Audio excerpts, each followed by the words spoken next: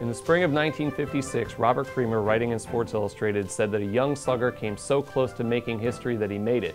What Creamer and no one else would know about that young slugger named Mickey Mantle was that almost exactly 7 years later, history would repeat itself, when Mantle again became nearly the first person ever to hit a fair ball out of Yankee Stadium. By '56, Mantle was already one of the most prodigious home run hitters in baseball, and already had coined the term tape measure blast for his legendary home runs, the longest of which was measured at 565 feet, coming in Washington's Griffith Stadium in 1953.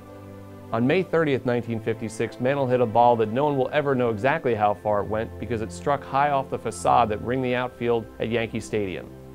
Almost exactly 7 years later, on May 22nd, 1963, Mantle did it again, this time off Kansas City's Bill Fisher. Mantle himself called the ball the hardest he had ever hit, and it was estimated to still be on the rise when it hit the ballpark.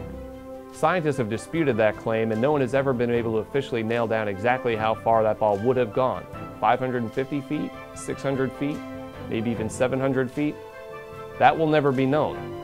The ballpark, the home run, and the man itself will never be seen again. But all three will surely live on forever in the minds of baseball fans.